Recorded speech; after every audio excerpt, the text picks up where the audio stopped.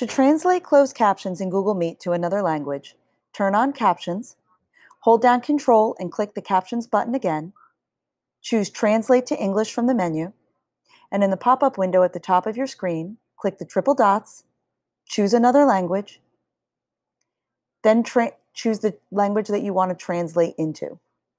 Click Translate and go ahead and close that window.